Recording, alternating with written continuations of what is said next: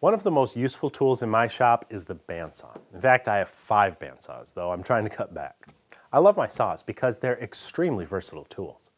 But a lot of new woodworkers, and even some seasoned ones, fail to understand all that a bandsaw can do.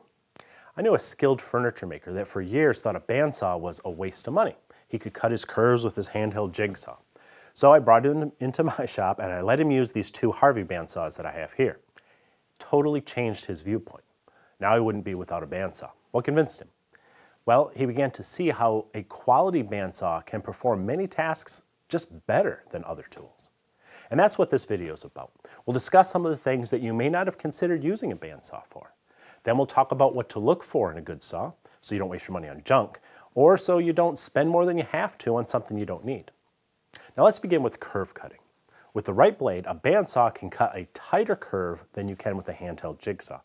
And while the blade of a handheld jigsaw can easily flex and produce an edge that's not square, a properly set up bandsaw can cut a square edge in very thick material. If you want to know more about choosing the right blade for cutting curves of different radiuses, I'll put a link below this video to a comprehensive tutorial we made about blade types and blade sizes. You'll want to check that out. Once you have a tool that can cut clean, accurate curves in thick materials, you open up a whole new world of woodworking. You can make bandsaw boxes of all types. You can make compound cuts on period furniture parts. Those fancy sculpted rockers that have become so popular, Sam Maloof sculpted those with a bandsaw. But curve cutting is only one of the many tasks a bandsaw is capable of. You can also make some straight cuts much more safely than you can with a table saw.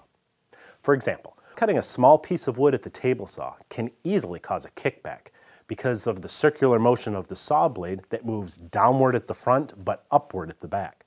There are ways to cut small pieces of wood at the table saw safely with jigs and clamps, but a bandsaw often is just safer and faster because it features a narrow blade with teeth that move in only one direction, straight downward. A bandsaw blade cannot kick a workpiece back at you.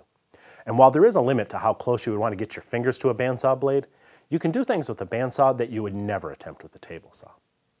Another important safety feature of a bandsaw is the ability to cut rough, warped boards. For example, let's say you have an 8-inch wide rough sawn board and you want to rip it down to 6 inches so you can flatten it on your jointer. There's a cup or a twist in it. That could lead to a dangerous kickback if you try to rip that on the table saw. But a bandsaw can rip that workpiece, no problem, no danger of kickback. So I use my bandsaw quite a lot when I'm processing rough lumber. It's safer than a table saw for many of those cuts, and it's easier and more efficient than a handheld circular saw. Now let's talk about resawing.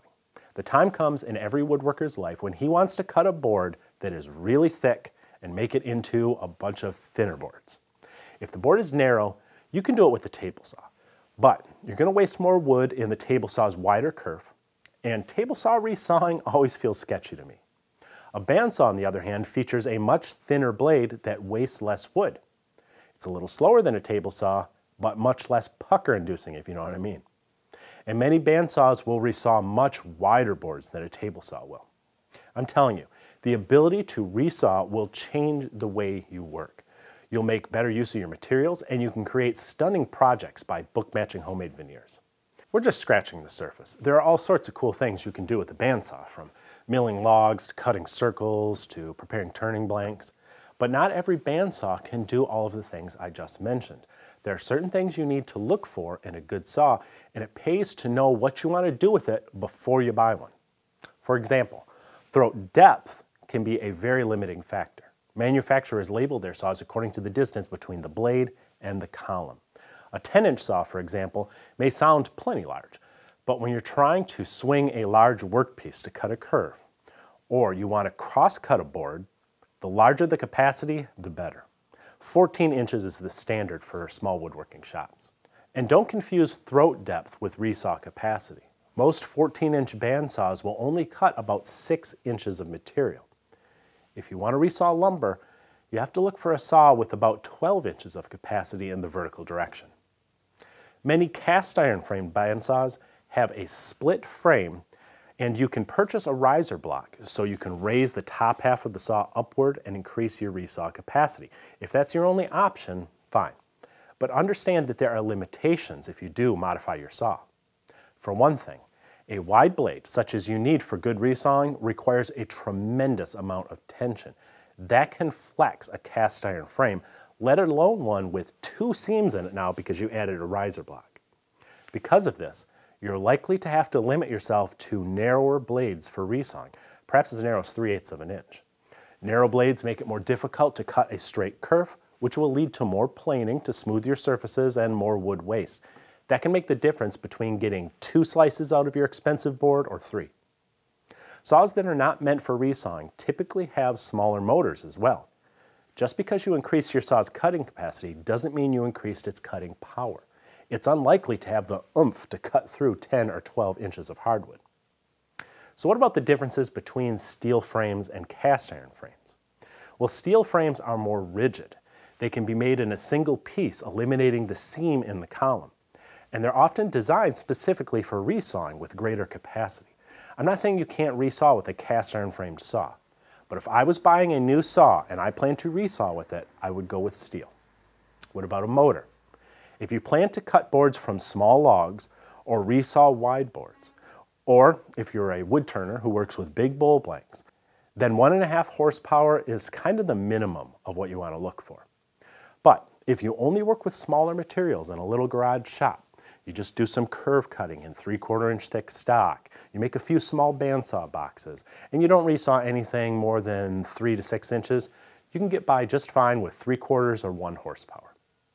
Finally, the blade guides. We made a whole tutorial about the differences between bearings and blocks and all the different types. I'll link to that below. But I can tell you, the quality of the blade guides are as important as any feature on the saw, especially how easy they are to adjust. If blade changes are frustrating, you're not going to do it. And your work is going to suffer because you are going to try to get by with the wrong blade just so you don't have to fight the guides and put the right blade on. A bandsaw is a big investment. You really should take your time and choose the right machine. Don't settle. It's better to save up for a good one than to waste your money on something you'll regret down the road. I hope this video helps you know what to look for. And don't forget to check out the other videos about blades and blade guides linked below. See you next time. As the builders behind some of the top brands in the industry, Harvey Machinery has for decades been letting others take credit for their innovation. Now they've developed their own line of saws with the quality and features once reserved only for professional shops. The woodworking world is officially on notice. Harvey Machinery will be in the shadows no longer. Wait, don't go yet. If you're new here, please subscribe and remember to ring the bell. I would really appreciate that. Give us a thumbs up, or better yet, leave us a comment. I always read them. And be sure to check out the latest issue of Stumpy Nubs Woodworking Journal. It's always packed with tips, tricks, and tutorials designed to make you a better woodworker.